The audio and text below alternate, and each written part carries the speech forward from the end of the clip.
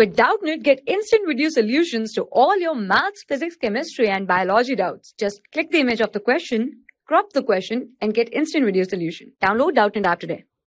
Hello students, so today's question is, P is a point inside the triangle ABC. Lines are drawn through P parallel to sides of a triangle. The three resulting triangles with vertex at P have square areas 4, 9, 49 square units. The area of triangle ABC. So first of all, we have given a triangle. So let this make a triangle.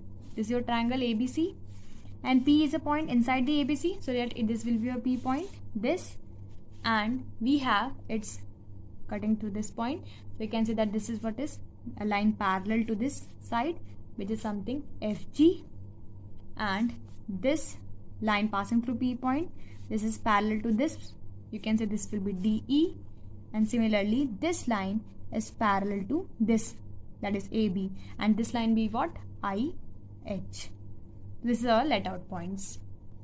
Now you can see that DE is parallel to this. DE is parallel to AC. Similarly, you can see that FG, this is what is FG. This FG is parallel to BC. So FG is parallel to BC, and similarly IH is parallel to AB. So you can say that IH is parallel to AB. This we have. So we have given in the question that lines are drawn through P parallel to sides of the triangle. So this is what we have given. The three resulting triangles with the vertex at P. So this is the vertex, and we have three resulting triangles like this, 1, 2, and 3. We have these triangles, and we have given that area is this. So you can say that triangle PIE, which is 49. PIE, this is 49 square units. Triangle PDF, that is PDF, this triangle, this is what is something 4, and triangle PGH, that is what is PG and H, this triangle, and this triangle. This is what? This is 9. So you can see that this triangle and this triangle is similar to each other, or you can say that because it has this, and the angle is also like congruent property. So you can say that triangle PGH is congruent to triangle PIE. So you can say that HP, the ratio of HP and PI, this side is what? Root 9 divided by root 49. Because the square that the ratio of the square is equals to the ratio of this area.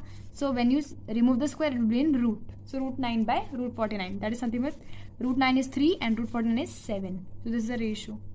So this is what is IP divided by IH. You can write this. This is what? 7 by 10. Similarly, as you know, that triangle PIE is also similar to triangle, congruent to triangle HIC.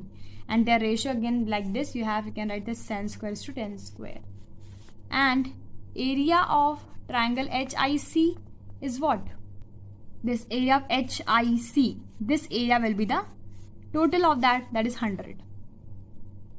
So area of a parallelogram PGCE. PGCE is a parallelogram. Here this is P, this is G, this is C, and this is E. This is a parallelogram. So what is the area for this?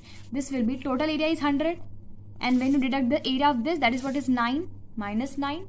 So this will be, and also this area, that is what is 49. So you can also deduct this. So this area will be 42. So area of parallelogram PGC is what? 42.